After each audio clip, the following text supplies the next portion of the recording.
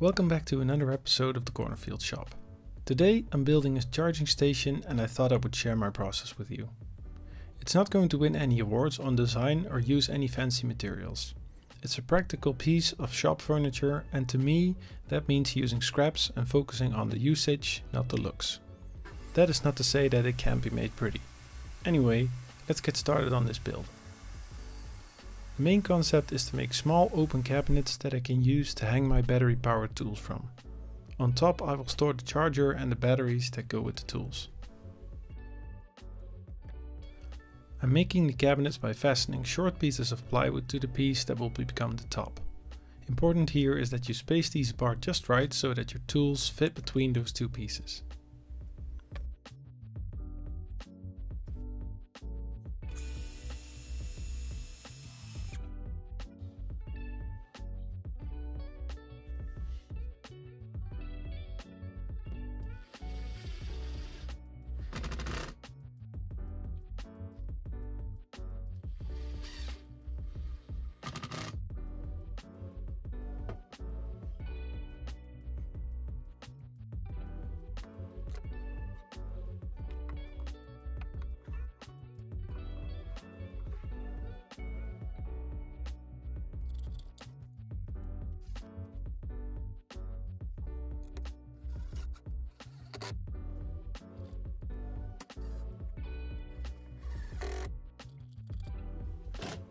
Once these pieces are fastened using glue and screws, I'm cutting the pieces that will hold the tools inside these small boxes that I just made.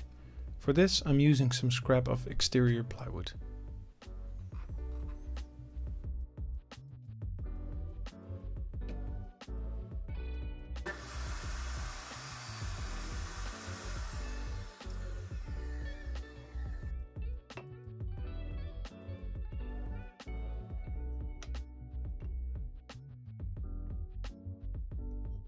Here I'm doing a quick test with two pieces to make sure that the concept works.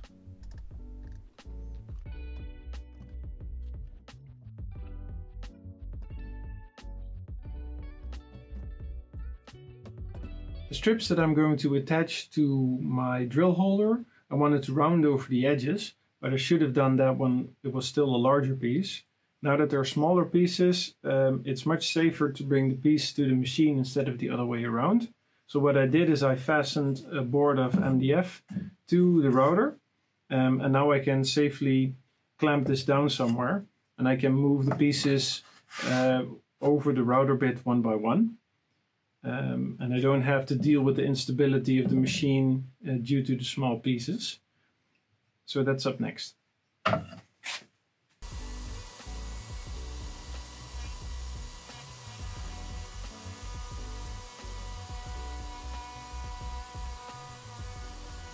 Now that the pieces have a round over, the tools will slide in more easily. The only thing left to do for the tool holders is to fasten the pieces to the cabinet.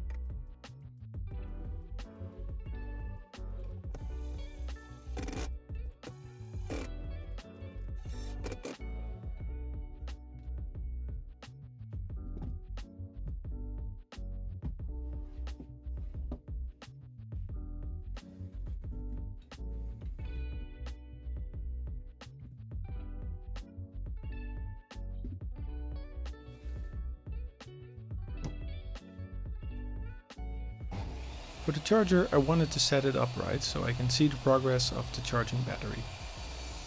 To do this I made holes in a strip of plywood off camera that correspond with the feet of the charger. This will help to keep the charger upright. With these holes made, I cut the piece to length and fasten it to the back of the cabinet.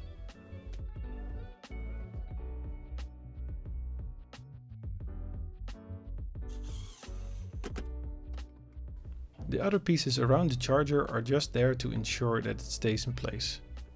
For the piece that covers the front, I added some foam to apply more pressure to the curved shape without having to cut the curve on the bandsaw.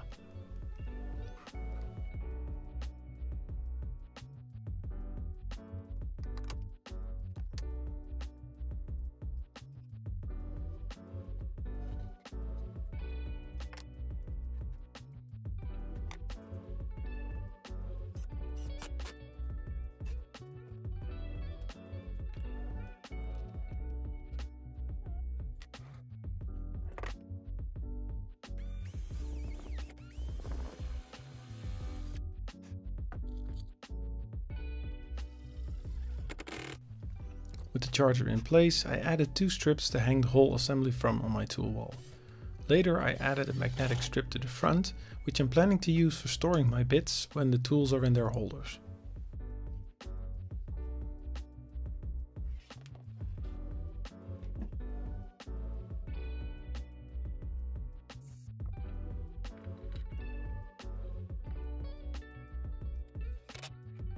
I hope you liked the video. If you did, please like and subscribe, and I will see you back for another episode at the Cornerfield Shop.